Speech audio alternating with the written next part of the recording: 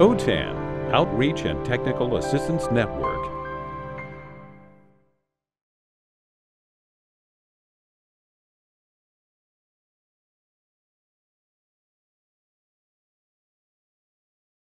Welcome everybody online. We got a few in here. I'm gonna turn around so I don't have my back to the out camera. Nice portable system here.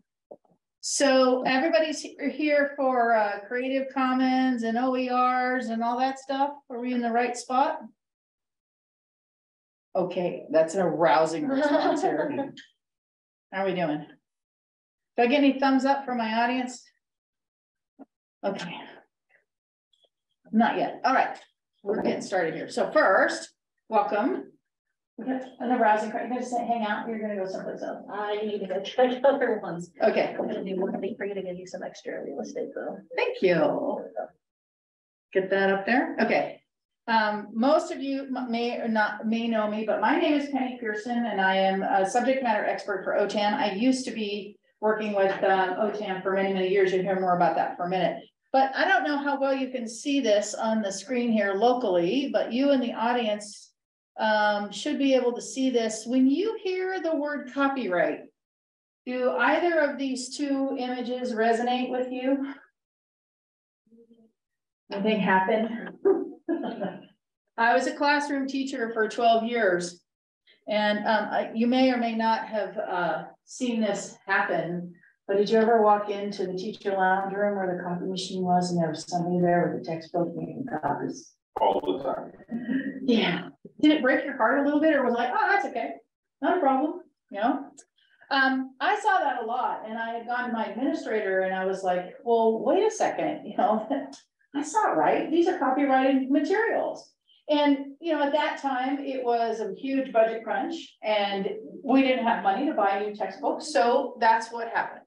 That was in the past. So now I really want to talk about using different options for getting, I'll say, around copyright, but it's basically a decision of teachers and administrators of how well we're going to police ourselves for copyright. And I'm one of those people that was always kind of going around going, wait, there are alternatives. And that's basically what I hope to talk about today. Just a little bit of history about me. I was formerly the coordinator for distance learning projects at OTAN, and I just recently retired in July, and they brought me back. I don't know why, but they did. So I was always involved in distance learning. That's how I got my high school equivalency when I was 16 years old. I finished 4 years of high school in about a year, and I was living in a very remote area in Alaska. And I found that, you know, snail mail works. You can learn any number of ways. And so I've always had a passion for that.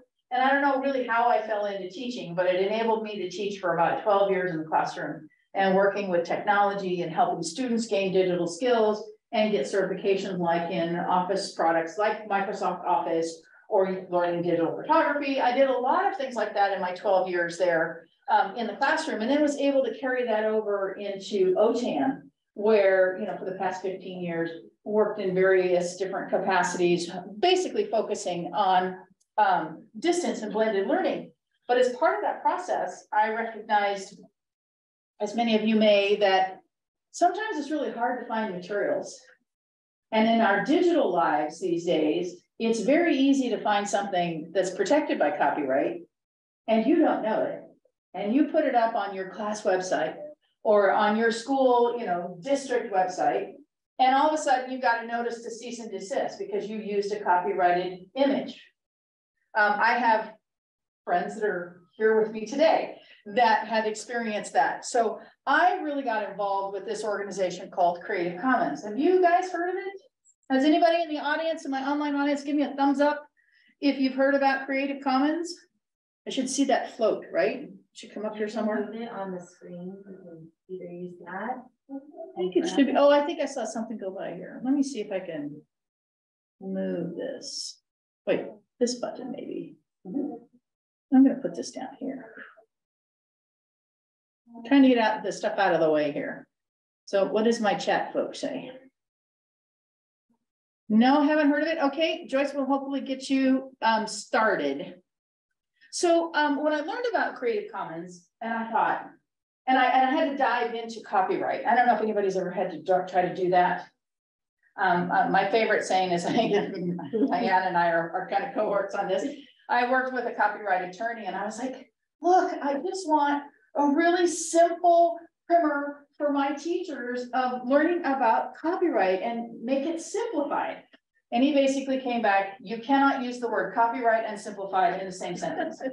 I thought, okay, that set me off. So not that I'm going to talk a lot about copyright other than, you know, if you have questions, I did a deep dive into the history of it.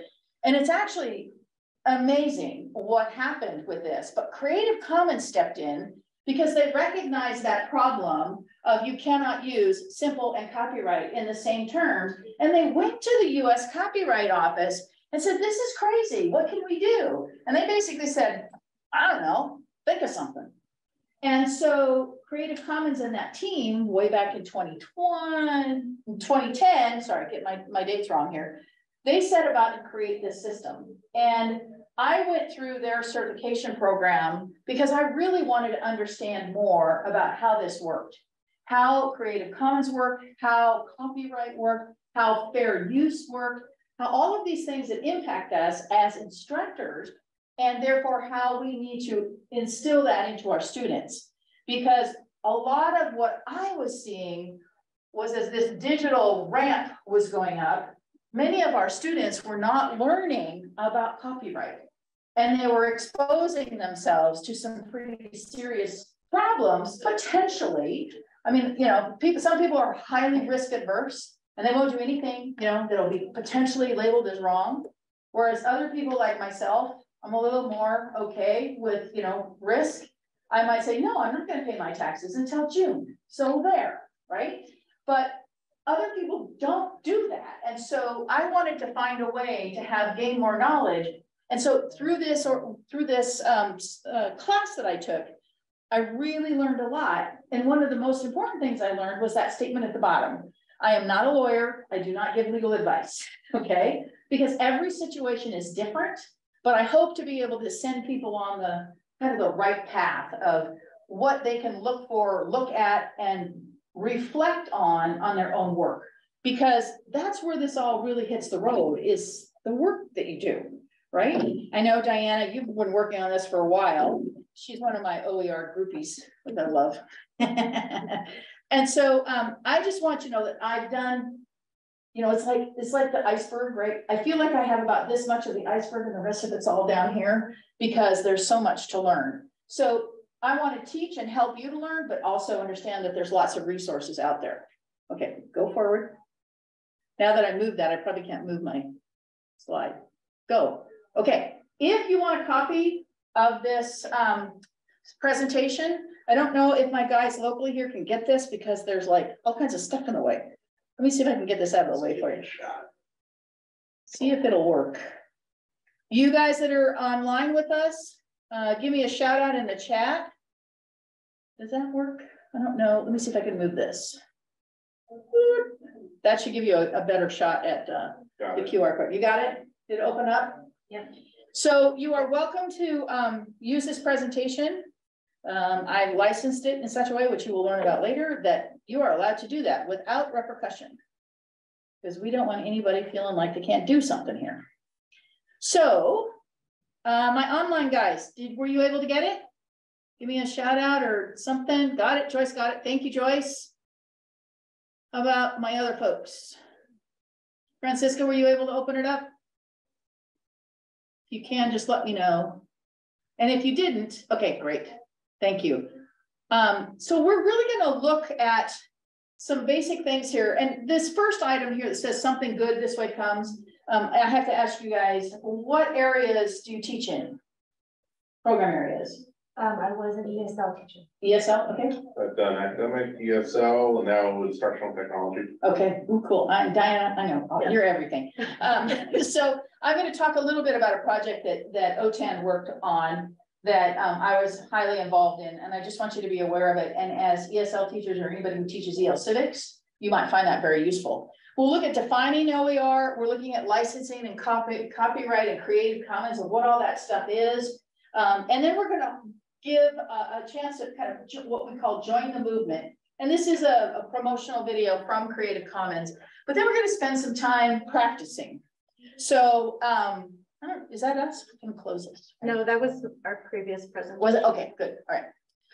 And then we're going to, this says discussion on here, but since we have 90 minutes, I'm hoping that both my online audience and my in-class audience here, we can spend a little time kind of experimenting with both looking for and finding materials, and then also licensing your own work. And hopefully that fits with your expectations, what we're doing today. Okay, so this is something good. If you haven't seen it yet, OTAN partnered with CASAS, which is California's assessment testing service, to create the COAP exchange. And this is where we are asking our wonderful adult education EL civics teachers to create these COAPs and put them on our site online and make them available to everyone in California. Now, there are a couple of caveats here in that the materials that are supplied they have to be licensed under Creative Commons. And the reason why is that we need to make sure that the materials that you put into that COAP are indeed either Creative Commons licensed or public domain. And we'll talk about that more later. And here's the other caveat, they have to be fully accessible. So that means making sure you have alt text on all of your images in your file, that you use styles so that the screen readers can navigate through your documents quickly. And there's lots of resources on the site, but this is something that, believe it or not, we've been working on this for the last 15 years, trying to get this put together and working with CASAS and working with the CASAS specialists and working with OTAN and the programmers at OTAN to build this site for the COAP exchange. If anybody has been participating at all with the Teaching with Technology courses and or materials that are offered through OTAN, that's what we started. If you look at the Teaching with Technology site on OTAN, the COAP system looks very similar. So I don't know if you've seen it or not. Have you seen it? No? No? Okay, we might be able, remind me and we'll go and look at that on the OTAN site. So, and the reason why that this is important is that in the state of California with EL Civics, everybody was recreating the wheel for the same COAP topic. And that's not bad, but oftentimes, isn't it better to work as a community and create materials that everyone can use? And that was the premise, because it was very difficult for anyone, if they saw a great COAP package, 4.2 or 42.5 or whatever, to track that down and use it took a lot of effort. So what CASAS wanted to do is try to build this collective. And the reason why this is important in this presentation is because it's already a place you can go to look for materials that are Creative Commons licensed and also fully accessible. So that's something we'll try to visit later.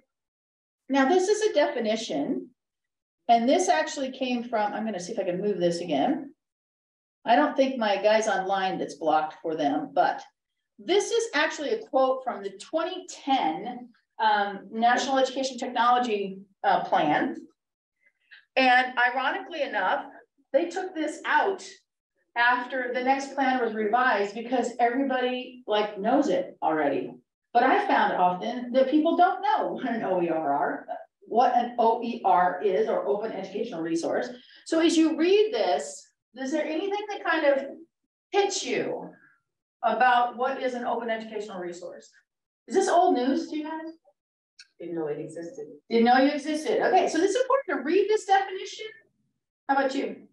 I'd heard of it, and I knew that there was, I guess, licensed training materials that were permitted to be used, but I didn't necessarily connect the two. And that it has important ramifications with our concept of copyright, Creative Commons, and open educational resources. They all kind of link together. So I want to kind of get us started with looking at what does that look like?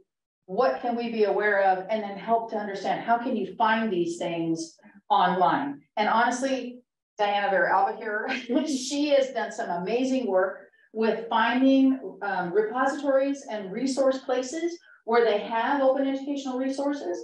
So, you know, I didn't get all of yours stolen off of your presentation, but I know where to find you. So this particular definition is fairly common across the world. This is actually in USECO.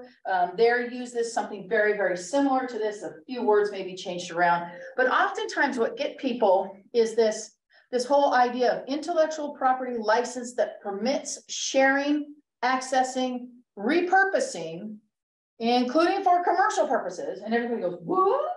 Right? Materials with and collaborating with others. And I just want you to kind of just take a deep breath, because all of these things are left in your control, okay? When we talk about licensing. These are the types of things, did I skip this? No, okay. These are the types of things that can be licensed under open educational resources or licensed in a way that allows a higher level of use. So you may be looking at, I don't know, maybe you listen to podcasts. I've been listening to some great audiobooks that at the very end of every chapter, this episode of this podcast is licensed under Creative Commons version 3.0. I'm like, yay, because then I know what I can do with that file if I wanted to use it instructionally, or if I wanted to share it with others. I don't have to worry about somebody saying, you can't do that because it's against whatever rule you want to pick. So all of these things could be licensed in a way that allows for all of those purposes. And we'll talk about, they have what we call the 5 R's, of what that means. But do all of you use like lesson plans, textbooks, slide decks, audio files? Maybe you go out and find music online that you could use with helping your students create videos legally, right?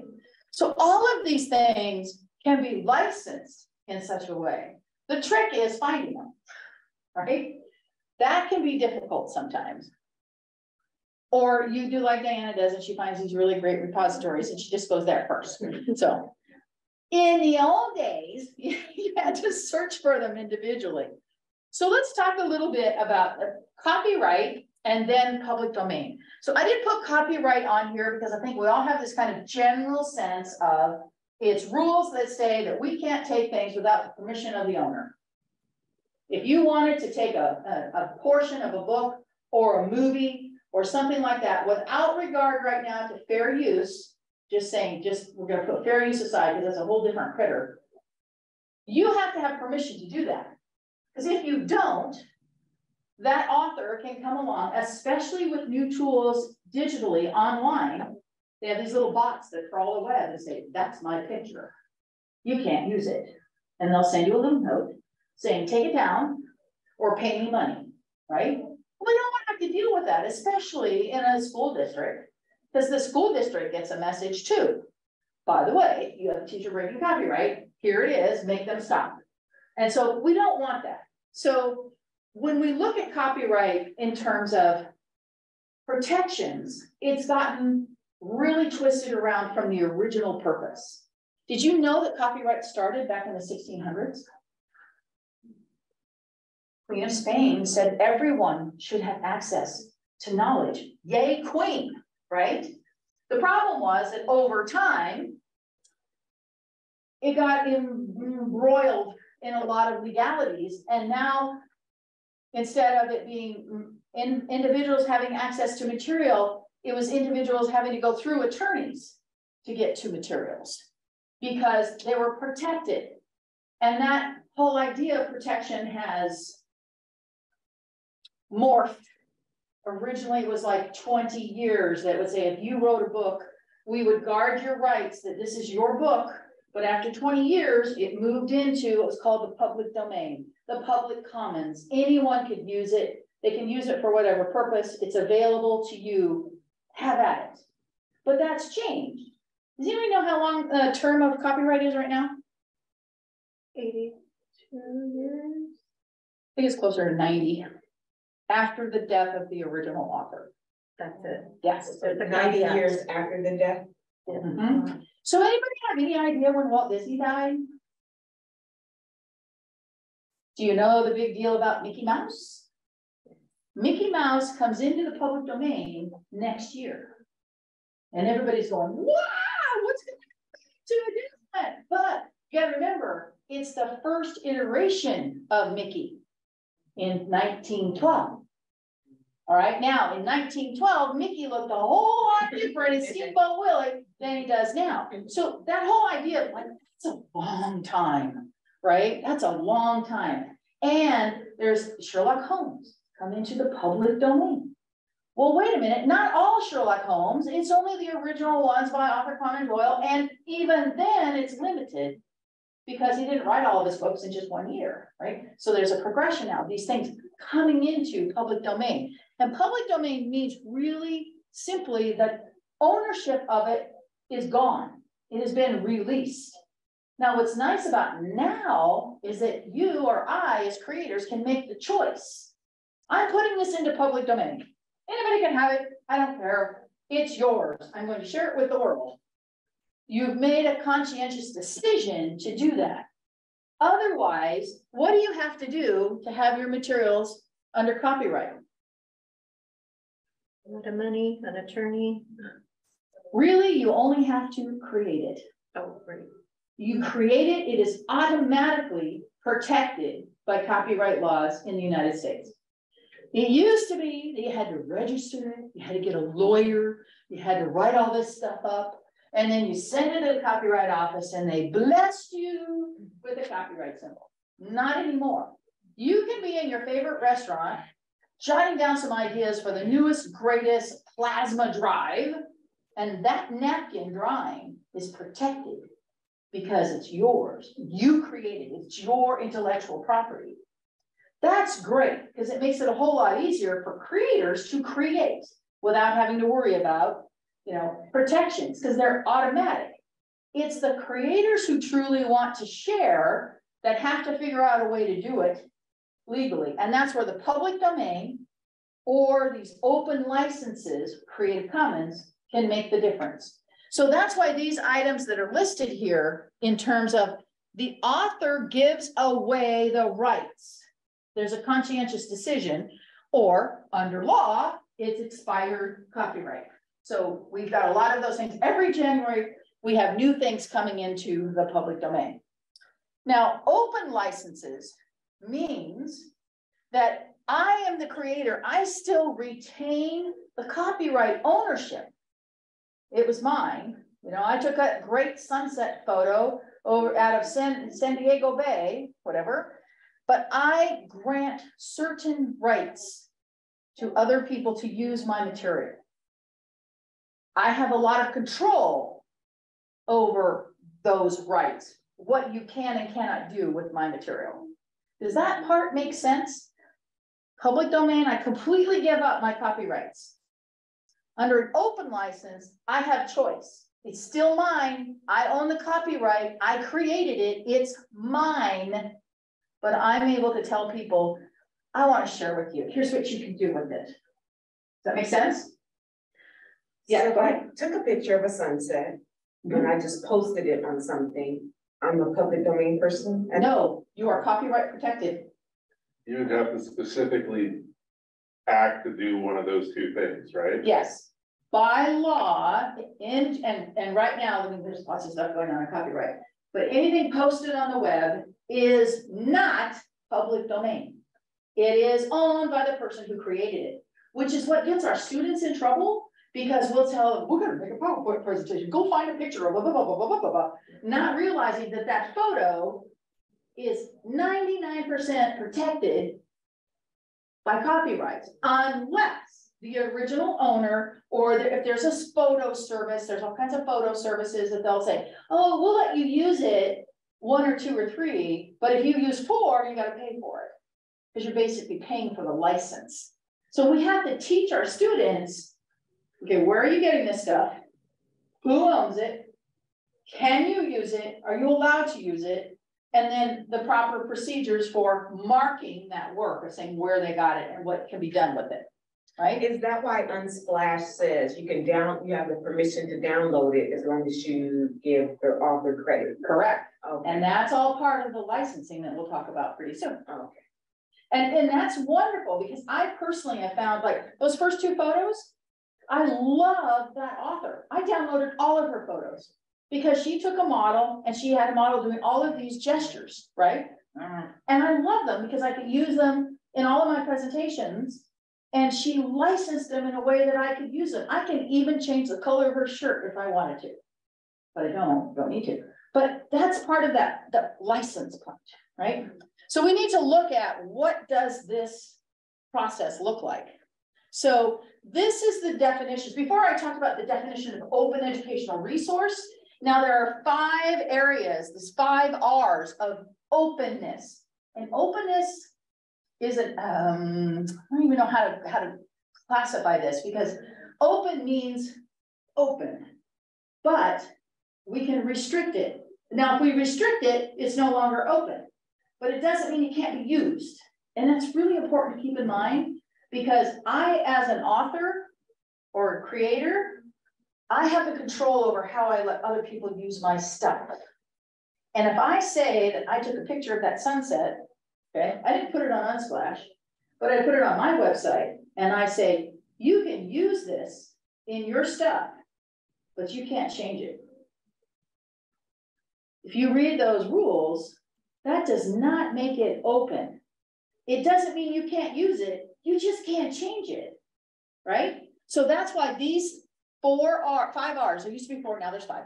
Retain, this mine, I made it, I own the copyright to it, I can download it, store it, duplicate it, do whatever I need to it. I can reuse it, I can put it where I want it, whether it's in a class, use it in a study group, use it online, whatever.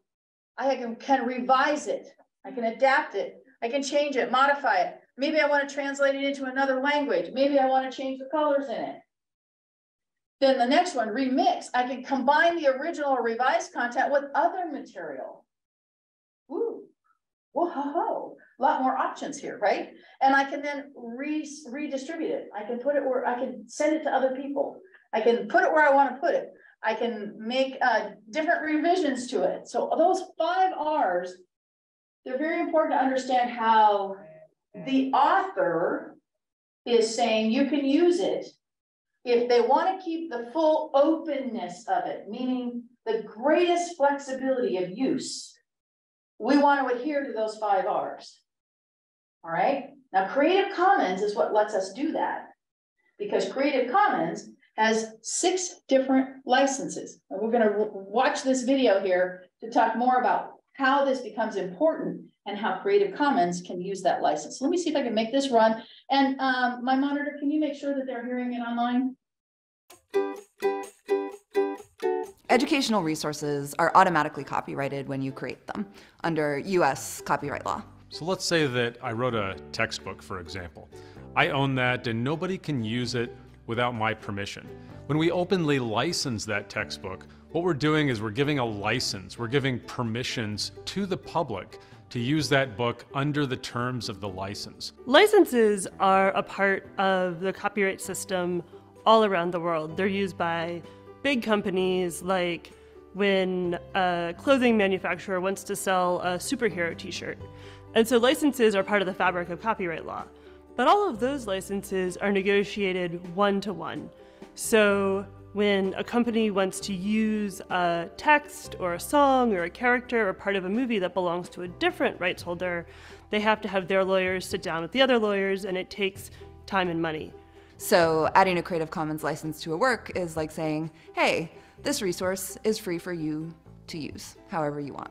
The basic Creative Commons license is the CC BY license, or the Creative Commons Attribution license.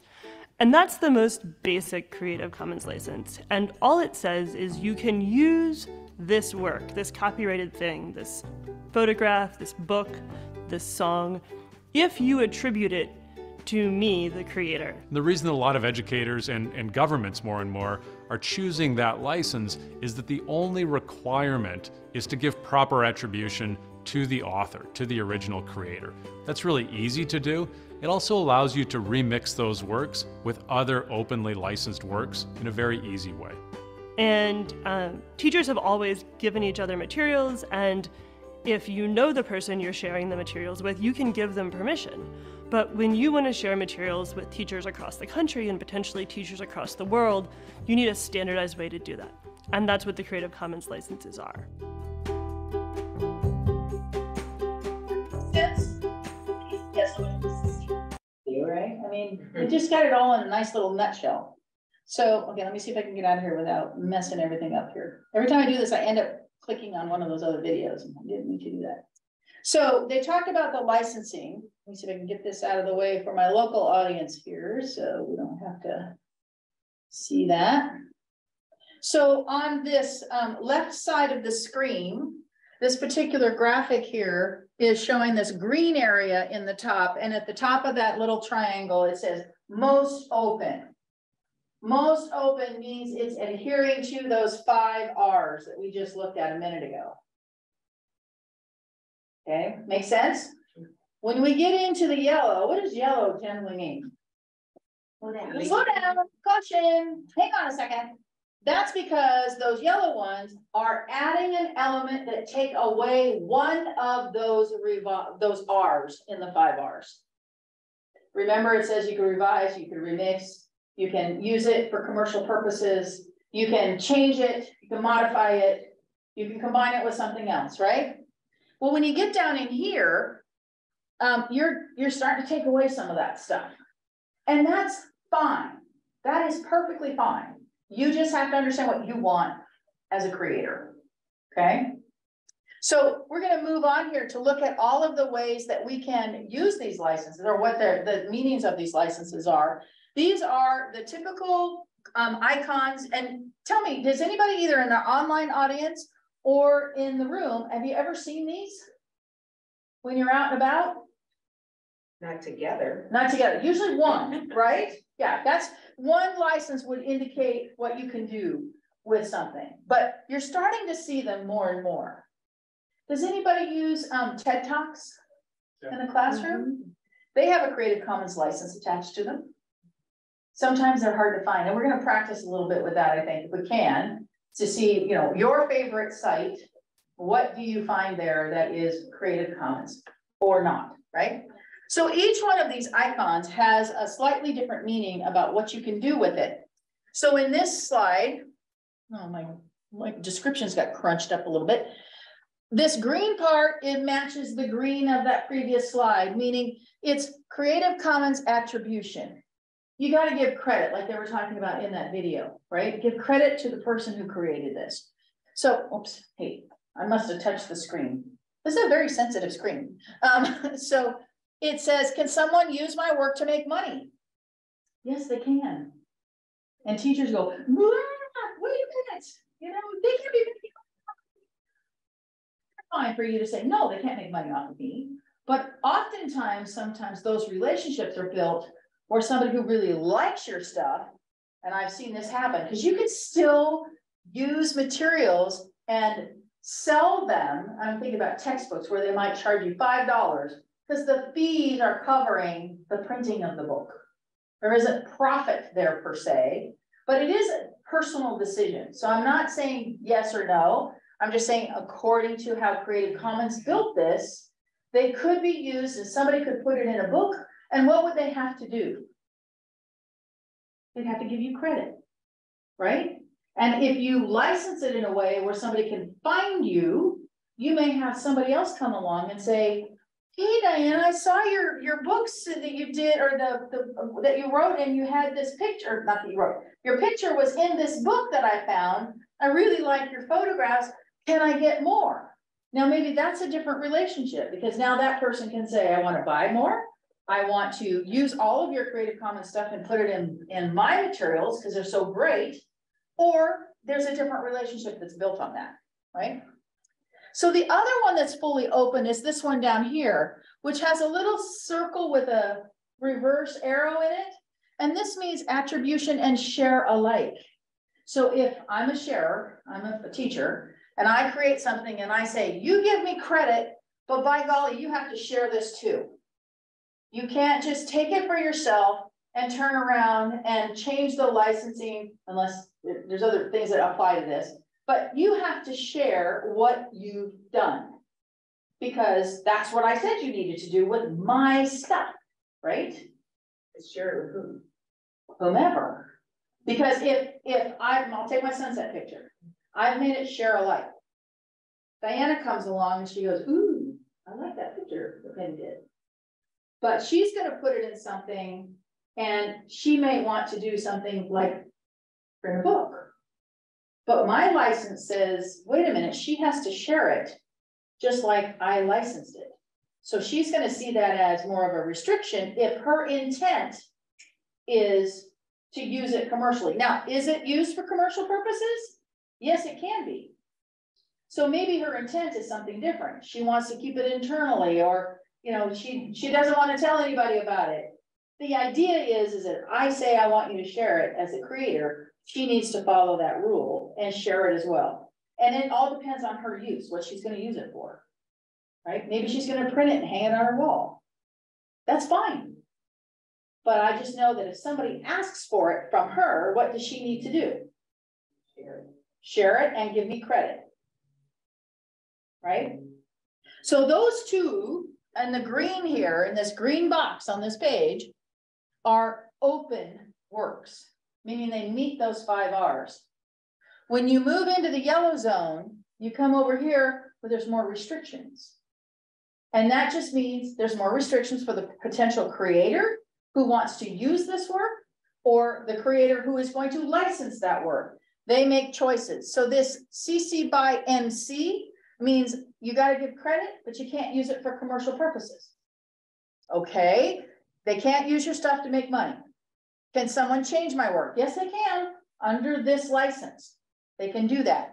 But because they can't make money off of it, because that was one of the original intents of Creative Commons licensing, it's not fully open. There's a restriction. Each one of these has different restrictions. CC by ND means no derivatives. What does derivatives mean? Changing it. So using the sunset photo, you can't change the sun to green because I said, no, you can use it to make money, but you can't make the sun green. And that again, I am removing one of those R's, which is revise. And so you can't do that. It's got to remain as is. So a lot of times people will do writing and they'll say, you know, you can't change any of the text I put in here. You can share it. You can take a copy and make it a chapter in your book that you're going to sell, but you can't change a word in my text. Can't change the color of the sun. No derivatives. You can't make changes to it. When you get to attribution, non-commercial, no derivatives, we got more circles up here. Circle with a $sign and a slash through it and an equal sign. And this is basically saying non-commercial use, no derivatives. So can someone use my work to make money? No. Can someone change my work? No. Pretty restrictive, right? Saying you can't do anything with it. I got to give you credit. But does that make that particular item not valuable? No, it's still wonderfully valuable. You just have to follow the rules of what the creator said you could do with it. Is it starting to kind of click about how each one of these works? De facto, is it set up so that it's all 5 R's are protected unless the creator starts giving up some of those protections, or how does that work? No, think of it as copyright is first. Copyright is very restrictive. Okay, it says you can't do anything with this without permission of the owner. Okay. Creative Commons comes in and says, okay, as the owner, you have choices of how you license your work. You still hold the copyright. It's your stuff, but you now have to decide how can others use your work. Is it purely just based on the user's or the creator's preference? Yes. Is there some advantage to? That's entirely personal. Okay. I have a lot of teachers that when they see that non-commercial or commercial use, they're like, no way. Nobody's going to take my stuff and make money off of it. It's a personal choice. That's fine.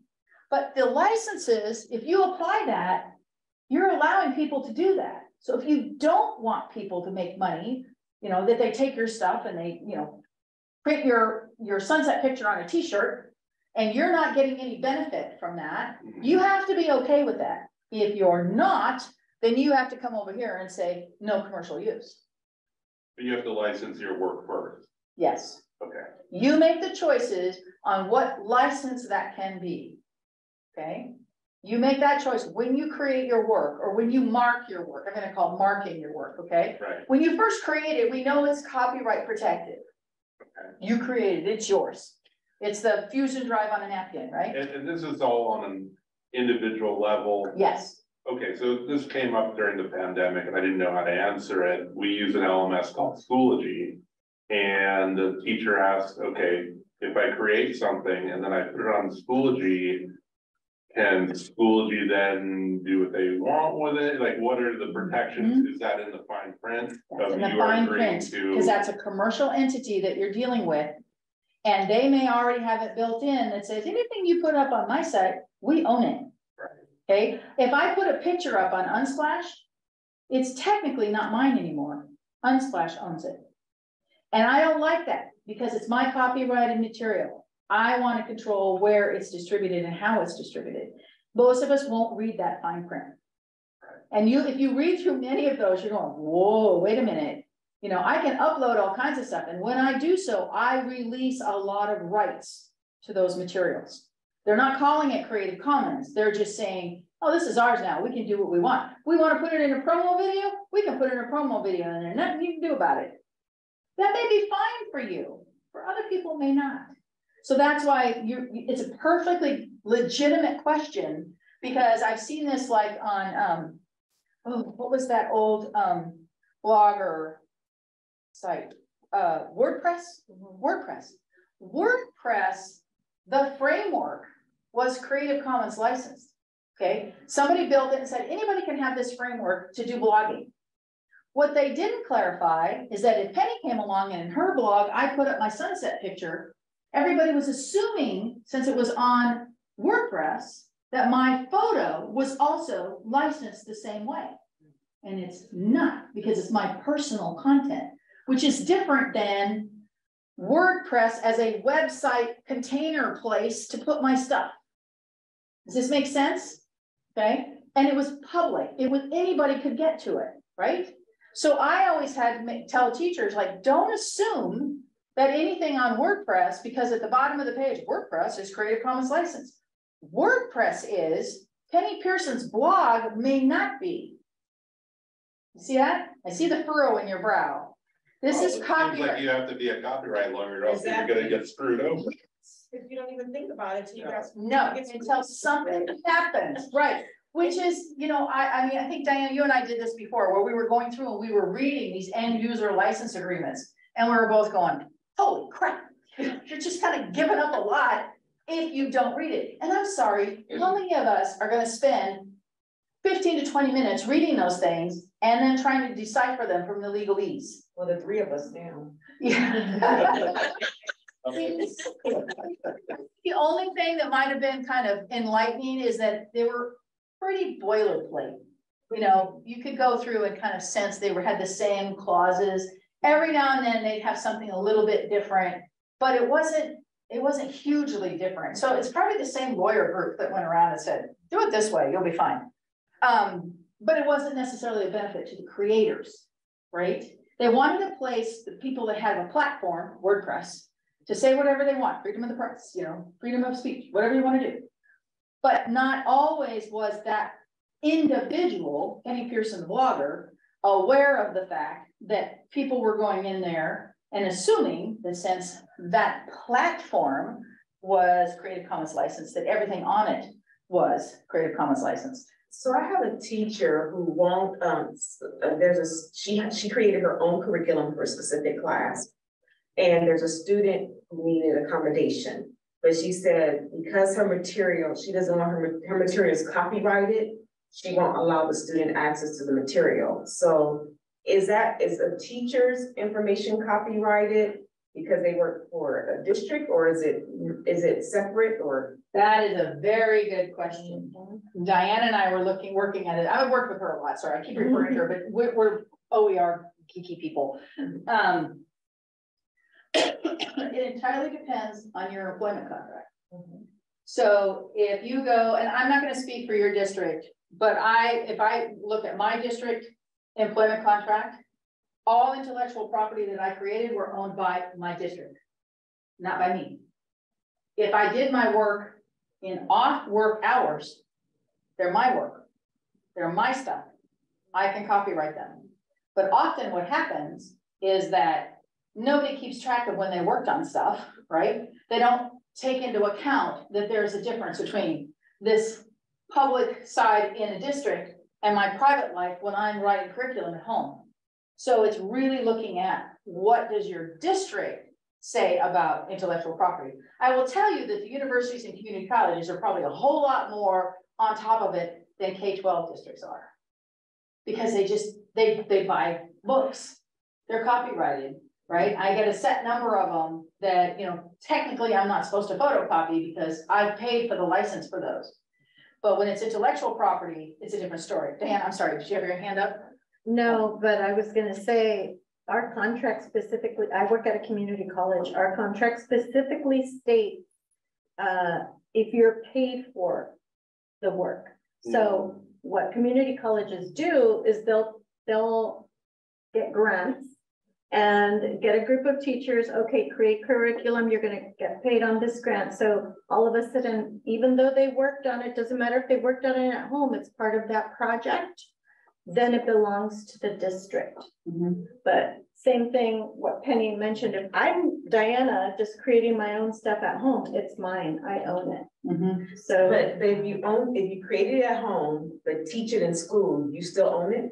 It depends on what your contract says. They can say, I don't even think that I mean, I've been in the district for like 27 years. I'm sure it's nowhere in the contract. probably isn't. Oh, okay. Yeah, I mean, that's why, I mean, I'm gonna tell you, again, I'm not a lawyer, can't advise you, but teachers have to understand what are their work responsibilities. And if they're interested in working outside of that district box, they have to know what they can and cannot do. Because if that teacher created everything on her own over here, privately, herself at home, it wasn't assigned to her by the principal. It wasn't because, you know, you could no longer afford to buy a textbook, whatever the case is. If she brings it back in, right, that can have ramifications because when she leaves, that curriculum technically is no longer there. If she does not release it to the school, it's copyright protected by her.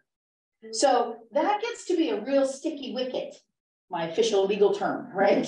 Because teachers aren't aware of this. And as they are creators, they need to know what they can and cannot take or give based on these contractual intellectual property provisions. And I don't think K-12 schools even address it because we haven't been in this era of open educational resources and copyright awareness to have it really make a difference because they're always buying textbooks.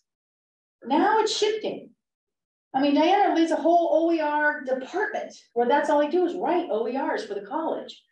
So that, yeah. Sorry, there is a question in the chat. I'll go ahead and read it. She says, what about uploading to YouTube or Instagram? Do they own I had it? a question. They own it. Unless you specifically mark it as Creative Commons license. And when you do so, anybody who sees it can come along and chop it up into little pieces and they can put it on a standard YouTube channel where if they get their 50,000, 100,000, 1 million viewers, they're making money. Because remember, Creative Commons licensing, the open licensing says somebody can make money off of it. And it's really difficult to track where your stuff goes. They haven't developed. I know Creative Commons has talked about this because when I was taking the certification course, I was like, how can I put a tag on my stuff to figure out where the heck it's gone? They don't, I mean, the technology I think is there with part of what they call metadata that, you know, if you put it in there, it's in there, but could somebody else take it out? And I don't have a way to track where this went. So this is very, in my opinion, do you ever have the trust jar? You know, go to the neighborhood grocer, and if you needed a couple of bananas or something, you could take bananas and throw change in a can. And the grocer just trusted that you did that. I think Creative Commons is still in that stage that we trust that people honor these licenses. And the only time when that doesn't happen is somebody has big pockets, deep pockets, can come along and say, you use my picture. You can't do that. Cease and desist. I'll sick my lawyers on you. Nobody wants that. So that's why Creative Commons is meant to help alleviate that, because it allows the creators especially to make a decision on how they want to share their material. But it's a very good question about these services that if you don't read the license, you are more than likely giving up more than you think you are. Okay, unless, you know, like some people say, oh, well, I just make it all private. Okay, that's fine. That works great. But if you look at the standard YouTube license, they say, well, you know, you put it up here. This we can do, you know, we can do whatever we want. We don't like it, we can pull it down. We think you've been doing copyright infringement, we're gonna pull it down. You do it too many times, we're gonna close your account completely. And I mean, we had a lot of students getting in trouble because they were taking their favorite commercial music and putting it under a YouTube video of them skateboarding, right? They didn't realize it until YouTube came along and shut down their account and said, the music you used in that, you didn't pay for it. Yeah, it happened to, I had made a video in high school and it was using the Mentos theme. And they didn't shut down the video per se, but they, during that segment, all the audio was gone. They took it out, yep. Yeah. So I got another question. Let's say a student goes on TikTok and they upload a video or a clip with, you know, some popular music, whatever. Does the artist have an agreement with TikTok that they're not going to do anything about it? The TikTok's paying them money because it's like ubiquitous. I think, and I'm guessing here because I haven't read TikTok's user agreement. Okay. But my feeling is this, and it's just my opinion. So if you know anything, you pop in. But I think that they're getting away with it under fair use, 30 seconds or less. Probably. Probably. Yeah. I can't guarantee that, but that makes sense to me because that's under copyright law for fair use and creation and creativity and blah, blah, blah. There's all kinds of stuff in there that they want people to repurpose materials, but the lawyers have restricted it down into such a small space that it's tiny bits, right? It makes sense when you want to hear a sample of a song. It'll give you like 30 seconds. Right, right. But I haven't read TikTok. Have you? I haven't. Now I gotta go read it. I'm sorry. You just gave me homework. The videos are 30 seconds or less. Some of them can go up to 2 minutes, but then they'll say if you're going to continue, then you have and go something. Yeah, and I'm not a huge fan of TikTok because it's such a time suck for me. I'm like kitten videos right now. So that's my guess. Right. That's my it's guess. so popular with the students. Exactly. And I don't know, there's probably differences, you know, they have kind of the free version, and then they have a paid version that might give you more or less capabilities, but they might have more restrictions on what kind of copyrighted material can you use, where can you get it from. Like on YouTube, on their creator side, they have a whole hundreds of pieces of music that they have purchased that you can use perfectly legally without any problems. And some of it is kind of synthesized, you know, derivatives. It's like basically creator packages where it's like, and you see them time and time again on videos where it's like, oh yeah, this is like swing music. Yeah, swing or rock or 60s rock or something like that, yeah. So that's why, you know, it gets tough for teachers, and especially if you're doing classes where you're asking students to create videos or upload them to places, and it could be Vimeo, it could be any number of places where there's a service. That service has rules, and it may or may not accommodate Creative Commons. Now, YouTube only allows for the most open license, and some people really don't like that. So they'll stick to the YouTube standard license, which says, you technically can't take this, but by golly, there's a whole lot of tools out there that anybody can download a YouTube video with. So a little iffy that way. So when we get to more of these licenses over here, these are fairly straightforward. Attribution, non-commercial, no derivatives, can't change anything. You got attribution, non-commercial, and share alike. Now people say, well, what's the difference? It's all has to do with that SA of whatever you create. If I put that license on there, I'm expecting if you use it and you put it out somewhere, you're going to also make it a non-commercial share alike. This license, attribution, non-commercial, no derivatives, this is the one that TED Talk used. And think about it a second. Okay, you got to give the TED Talk guys credit. You can't sell it, can't make profit off of it, and you can't change it, which is really a good idea because a lot of these TED Talk videos, they can be very controversial. If somebody were able to chop it up into little pieces, they might misrepresent what somebody said. So that's why they use this license, but you can still use the video. You can show the video, you don't have to show the whole thing. You can show a segment of it, right? They're allowing you to do that. Let me ask this. If you, so now what you have is, they're called responding to videos. So if I put up a TED Talk and now I'm just responding to it, but I'm making money from that, I misused it? I see, and that's a TikTok contract. I'm not aware. I mean, it's on Instagram, Any YouTube. of those, I mean, I think that again, that to me gets farther into the weeds about copyright and use, only because I don't know what the original creator wanted. And if you're reacting to it, you know, I've seen some pretty bad things happen with those, and I'm like, that's defamatory, that's, you know, there's some stuff going on there with those reactions that if the original owner doesn't do anything about it, it will continue. But what is the recourse? I would think right now it's all just going to YouTube, and YouTube does not have the time of day to go in and police all this, right? That's why Twitter's getting in so much trouble, because they don't have the capability of monitoring some of this speech that may or may not be appropriate. It's all gonna be AI, right? Exactly, right? They're gonna take care of everything. Well, to its detriment, I've heard of creators where they're like, I don't know why my video was taken down. And a lot of times they don't get an answer. Yeah, and they should. I mean, under their contract, they are notified. Answer. Yeah, they're told it's down and it broke this rule, but yeah. They don't tell you anything more about what that rule is, what it looked like in their particular video. Right. Yeah, and I just think it's volume, right, of being able to do that. So I wanted to go along here because I want to show you how, as a creator, how you can use Creative Commons to apply a license to your work. So it's a straightforward process. And you're basically, there we go. You're going to go to this website, and I will, if you want me to go there and demo it, I will. Or you can do it on your machines. But when you go to creativecommons.org, there's a little button at the top that says share your work. And basically it's a form. You're filling out the form and you're making a decision on how that material is going to be licensed. And then from there, you can copy and paste the text and the image. Whoops, sorry, let's go back.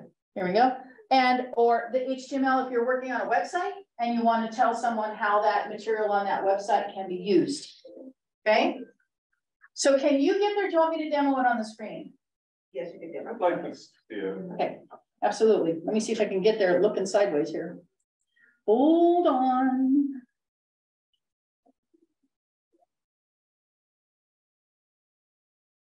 So I'll head out to Creative Commons. And on that site, you'll see at the top here where it says share your work.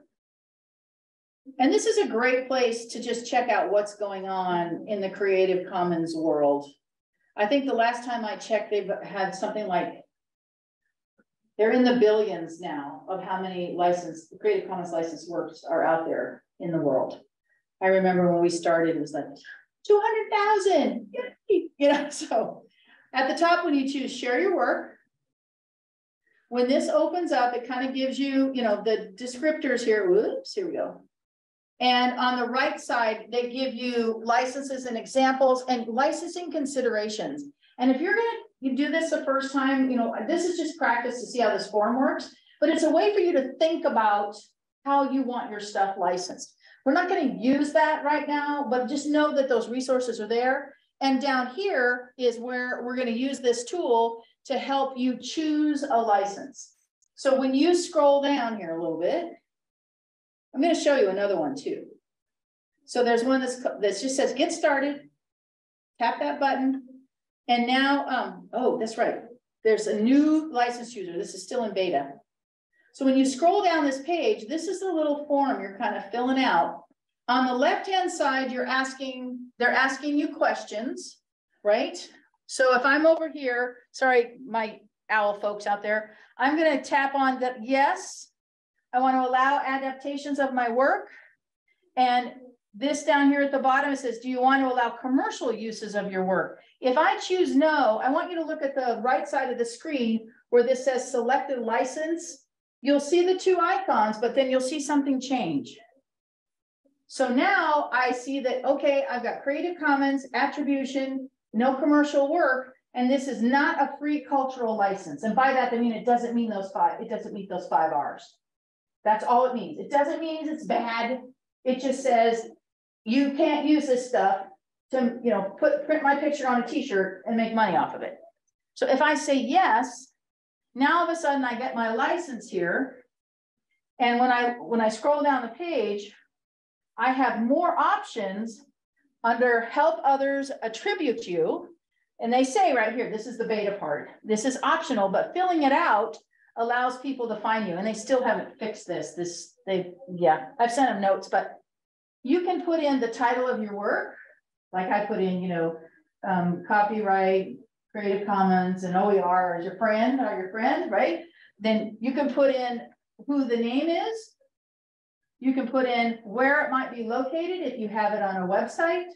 You could put in the source work. Now, these to me, I'm like, well, for me, my attribute work to URL was my Google site under OTAN Penny.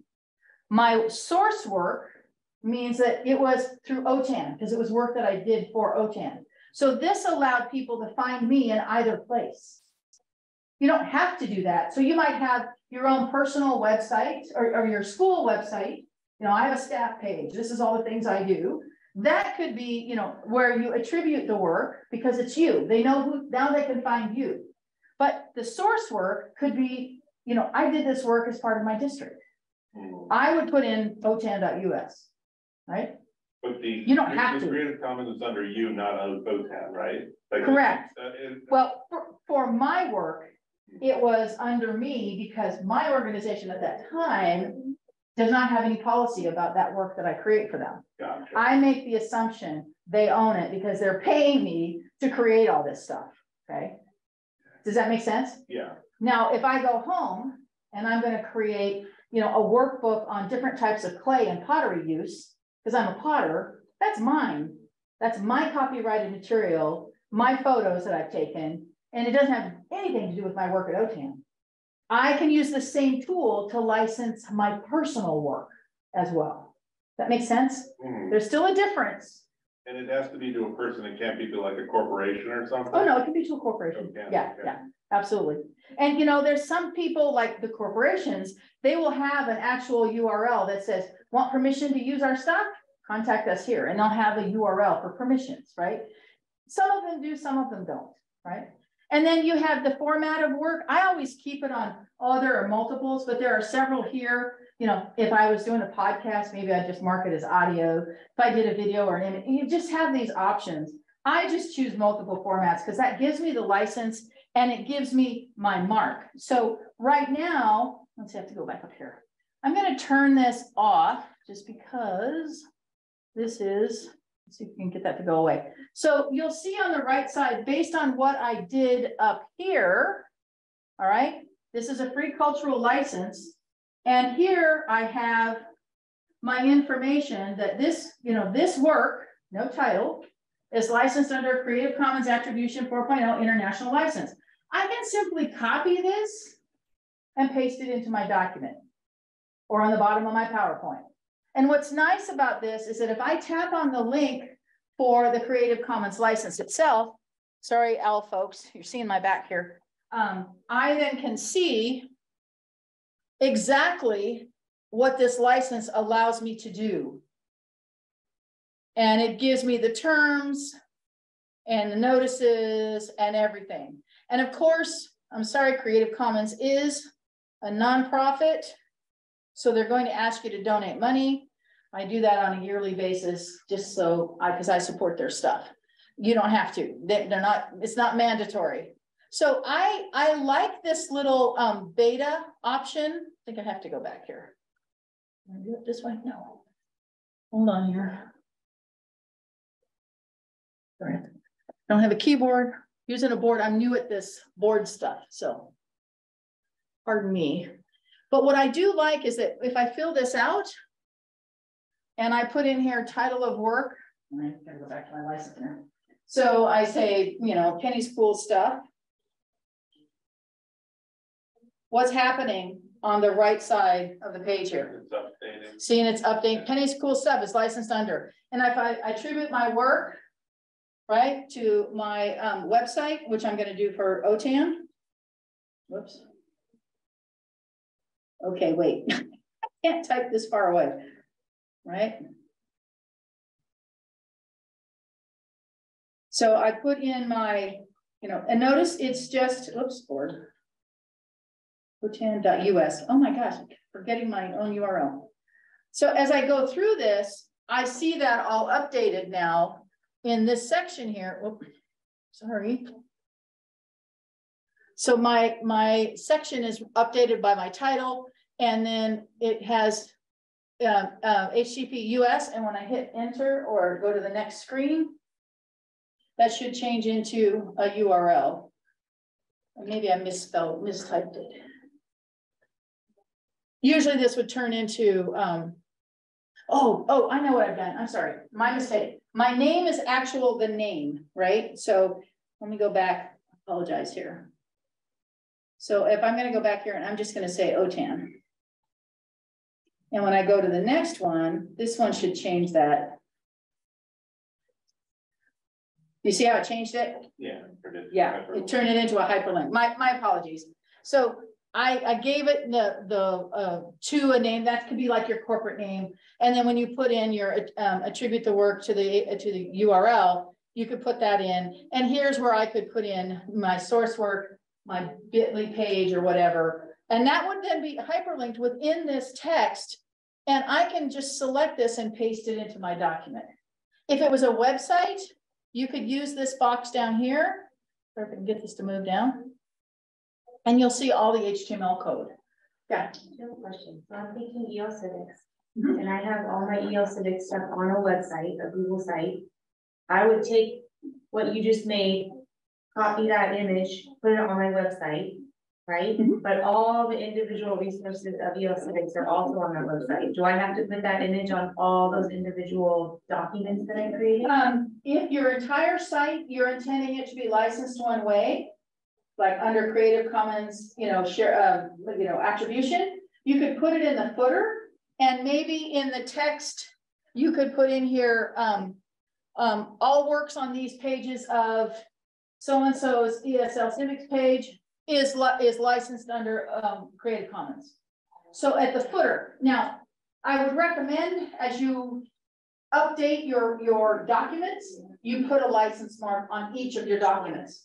Because when somebody downloads it, they don't know what they can do with it.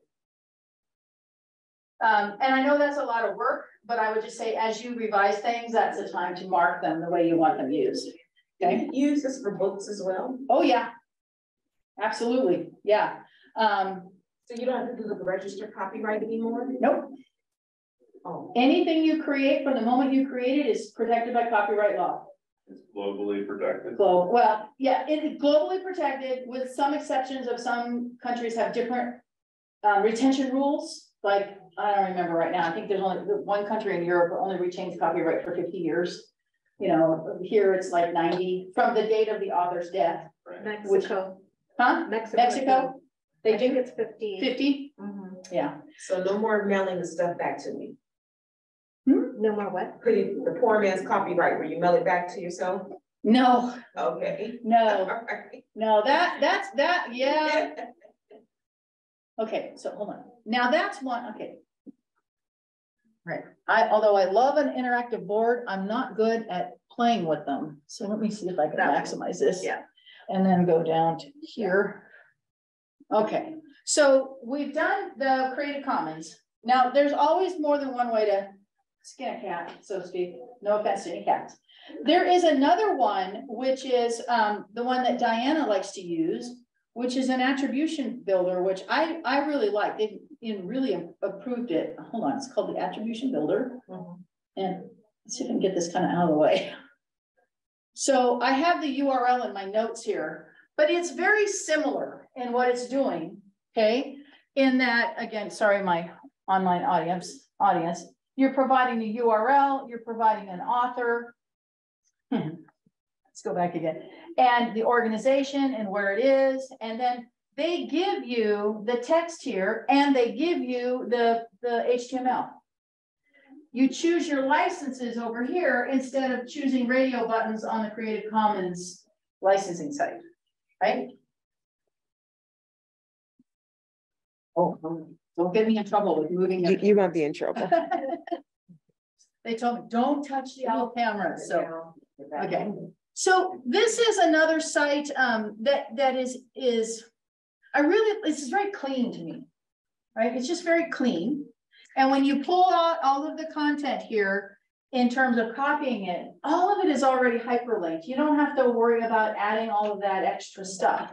So they both have similar purpose. They're just a little different in how they're used. I don't know, Diana, if you have a preference. You like this one better. I like this one. And one thing I want to point out is the version 4.0. You want to use, which she has, you want to use 4.0 or whatever the latest version is, because those versions just get better and better and better.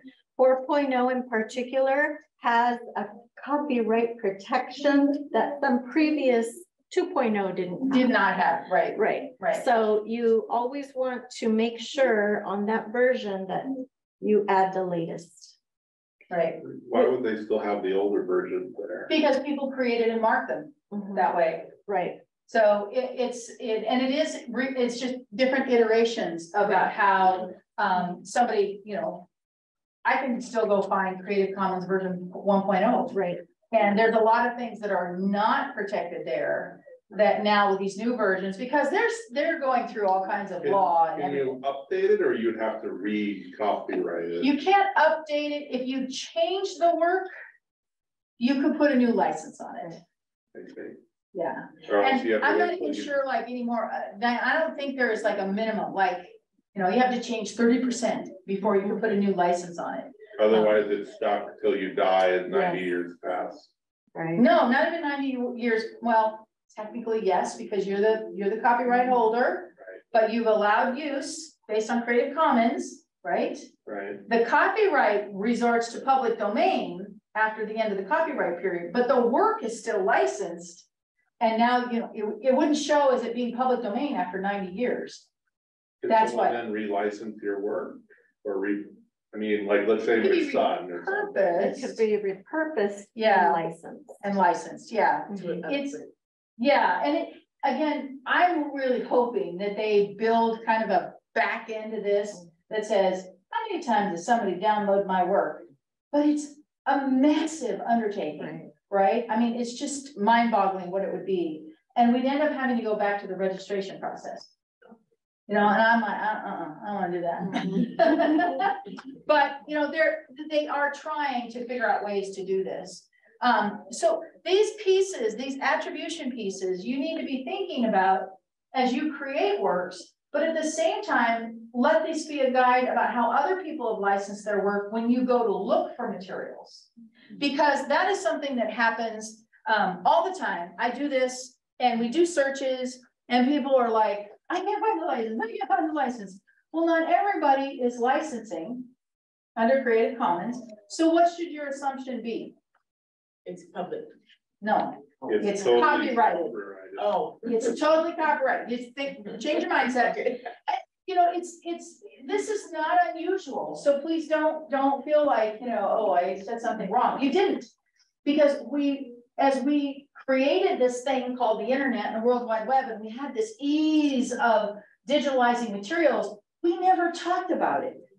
We never told people this is what this is for. And wait a minute, you can't just steal stuff, right? Because somebody spent the time and effort to create those things. And now we're trying to catch up with allowing people to say, hey, this is how you can use my material. And I will tell you, when you're out looking, always read the license. And when I say that, well, people go, whoa, where is it? That's the Easter egg hunt of the day, okay? Because sometimes it's not easy to find. It truly isn't, because the author is not aware of Creative Commons licensing. They're not aware of even copyright law as it applies to what they put on the web. And they just don't know.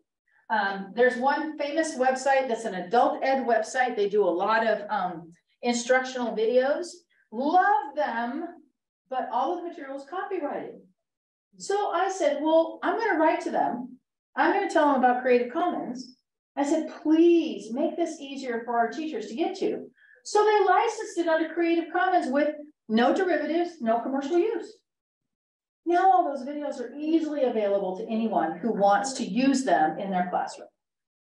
They are restricted. They're not an open license. They're not an open educational resource, but they're still a great resource. They just have restrictions on how they can be used. Right? The other thing here at the bottom, I think this is one of the things that Diana has done amazing work at San Diego. When you work as a team, you get so much more done.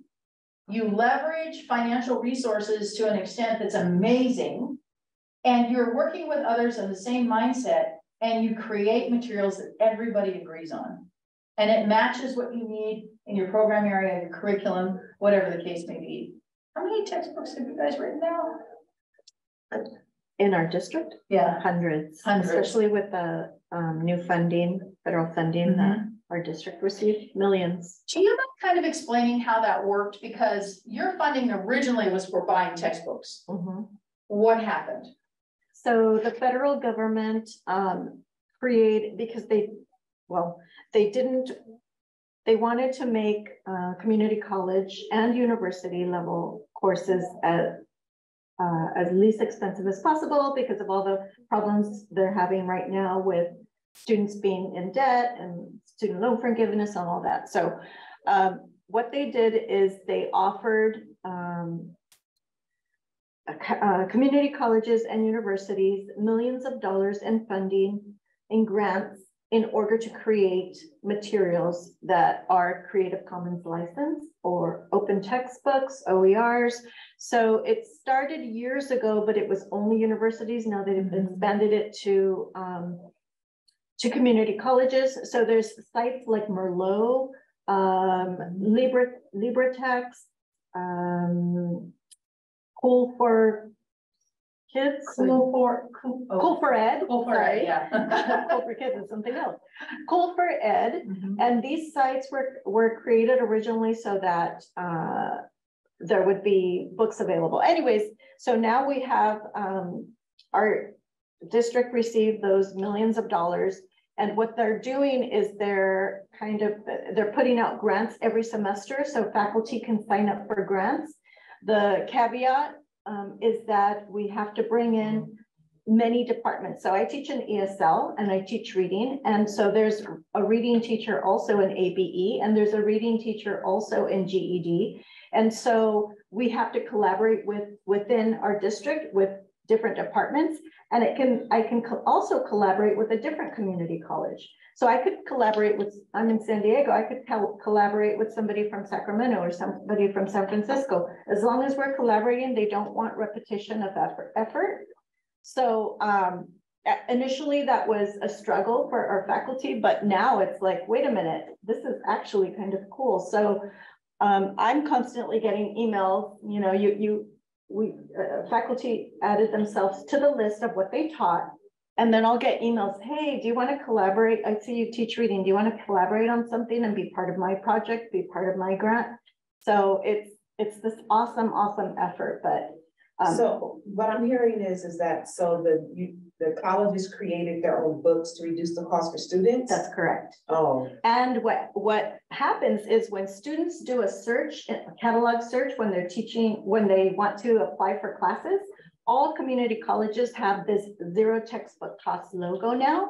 So if I'm a student, I can go on and say, okay, here's like 10 English classes in, and oh, look, these 3 or these 4 are 0 textbook cost. They'll have the ZTC logo. So if I'm a student, I'm going to sign up for that ZTC logo class, because right now community colleges are free and my books are going to be free. So it's a really, what's the price difference? I mean, not the 01, because some books are like $120. So the community college wrote their own text. Is it like 50% difference, or? It's free, 100% free. Oh, Yeah. 100%. And what I really like about the model too is that those monies then were funneled into supporting and paying teachers to create these materials. So the return on investment is multifold, not only for the learners, but for the teachers, because now they're able to bring in more money. And I don't know how it works at the college, but some people are under a different contract or whatever. And it's just personally to me, it's a better use of public money. And right? It's not just books, it's whole courses. Yes. So in my department, there was a presentation early this morning on HighFlex. Well, they created a HighFlex manual for teachers, and that's going into the Commons. Oh, is it in OER Commons? Oh, Canvas. Yeah, Commons. Canvas Commons. Okay, perfect. So instructors who use Canvas can have their own repository of Canvas Commons. So if I create a class or a lesson, I can put that lesson or my whole entire Canvas shell into Commons. So that's what's happening. Yeah, and you're using the Instructure Commons. Correct. Whereas OTAN, through the state of California, we have our own service available to adult ed schools to buy Canvas from OTAN. And we have our own kind of what they call an umbrella Canvas, where each school can have a separate Canvas instance, but we have our own adult ed commons in that system. So our teachers who create materials for the ABE programs or their ESL programs, they can put it in our adult ed commons, because the Canvas Worldwide Commons is ginormous. And it can be very difficult to find materials that are appropriate for our adult learners. So this one inside California's Canvas system is only for adult ed groups that are part of our pilot, or it's not a pilot, we converted from Moodle over to Canvas.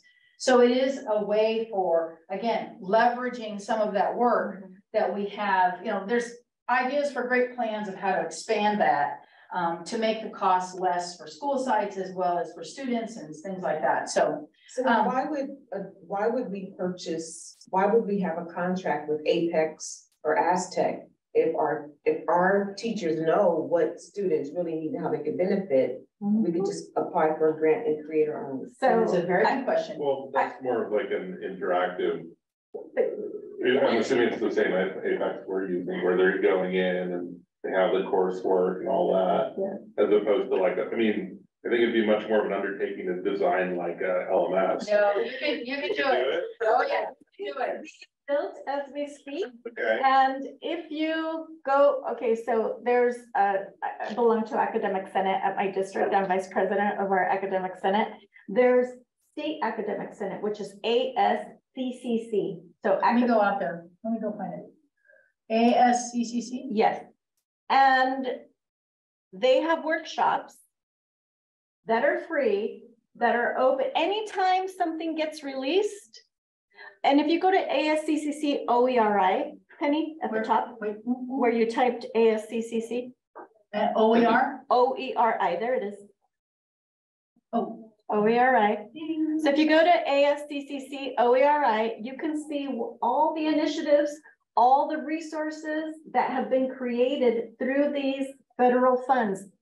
Even though you're not community college, you can still go in there because this is federal funding. So that means it's open to everyone. And math used those types of homework system, and teachers were like, nope, our books, our paid subscriptions have these wonderful. So look, there's tons of math right now because teachers already created something better than what was out there, and it's free. Yeah, and that's what's really nice. It's really, you know, the power of open is really meant, it goes and aligns with social justice, Yes. diversity, equity, inclusion, because now this is something that is in the public domain. And I don't mean that in terms of copyright, but it is the public's work, because it was paid for with federal funds.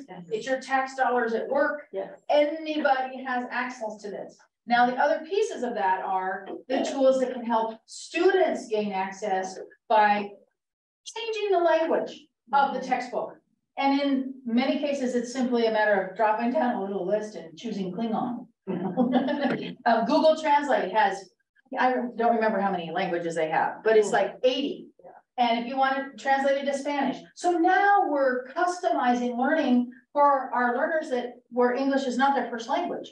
So if you need to learn about earth sciences or math, then here's a way that you can give them that resource without this incredible duplication of effort.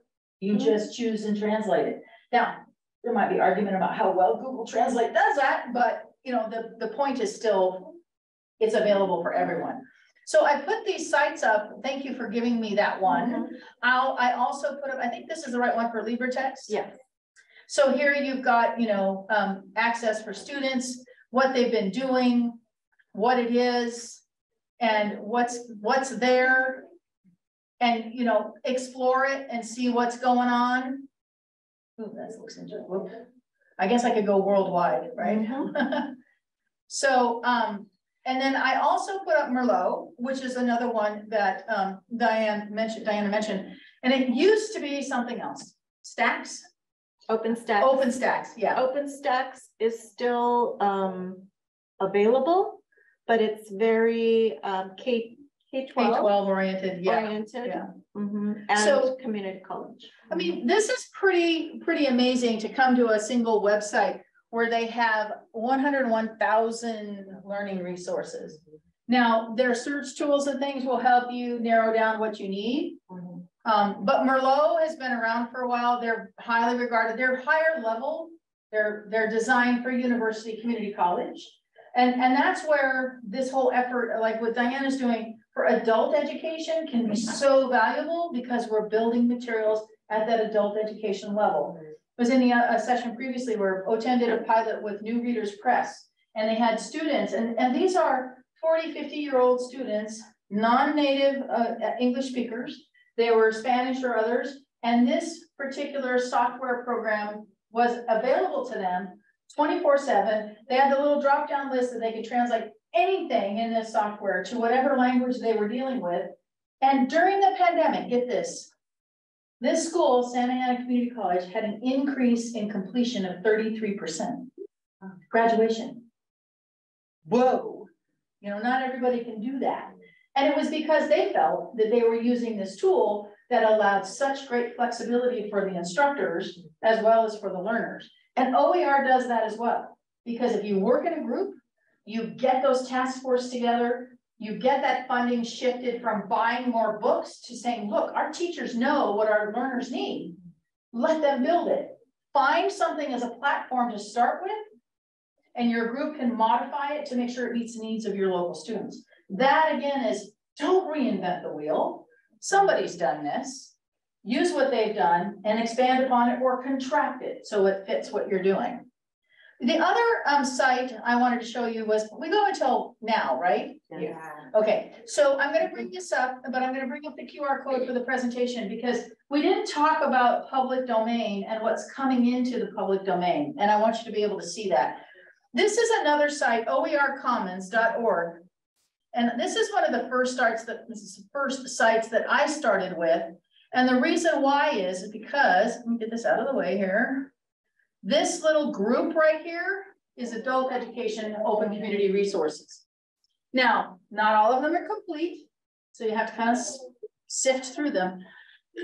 But it was one of the few OER repositories that recognized the value of adult education outside of K-12 community college university. So it's a great place to share and find other works as well. And then, of course, Diana's piece here on ACCC. I can't read it from here. Academic. I want to explore this one. I gotta get out of here because we have another session coming up. Let me bring up the QR code here real quick. A question. So Yeah. how did the book publishers respond? Woo.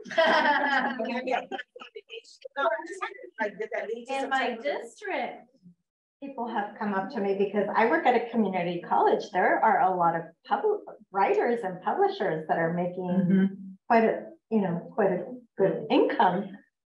Yes. The Writers of Ventures work in my district. Oh, Yes, I was approached. Yeah.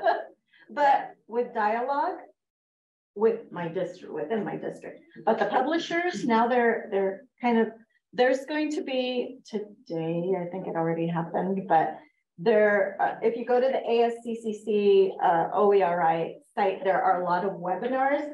One of the things that publishers are doing right now is they're getting sneaky. They're using some of the OER terms. They're using some of the humanizing your class terms. They're using some of the, they're using the terms that are out there, the keywords, and they're publishers, right? They have lots of money, but they're still going to make money, right? There's still a use, there's still a purpose for some of those materials, but they are really being sneaky. And it happened at Grossmont, locally here at Grossmont.